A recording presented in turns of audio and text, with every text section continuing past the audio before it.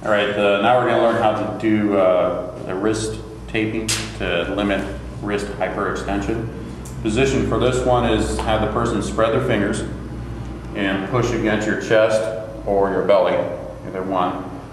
And we're going to pre-wrap here on the hand and a little bit up here on the wrist.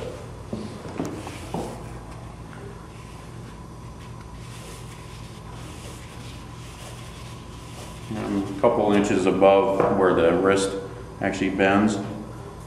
So I'm going to put an anchor a little bit higher than the wrist there.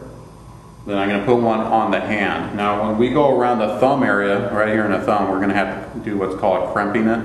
Because if we don't crimp the tape, it'll dig into the thumb and then it'll kind of cause pain. But the other thing is we don't want to put it too tight here around the thumb because there's a artery right here, and if we put it real tight, the thumb will turn purple and then it won't be comfortable. So I like to just go the angle of the hand.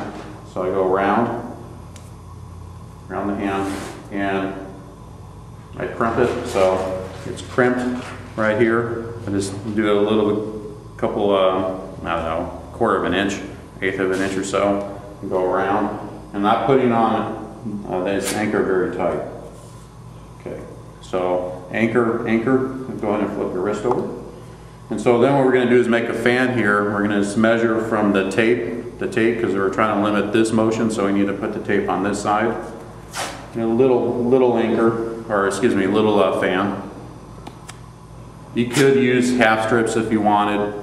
I just use the full strip, doesn't matter one way or another, but the fan is still important. Since we're going to go like this, we can either do a fan like we did with the turf toe, down like this, or you can do the one where it crosses over. It really doesn't matter one way or another which way you want to do it, as long as you make the fan. For what I'm going to do right now is make the X one. So I'll go on the table again. X over. Since this is smaller, again, it's kind of hard to do this with the full tape, so again, you may want to just do it with half strips.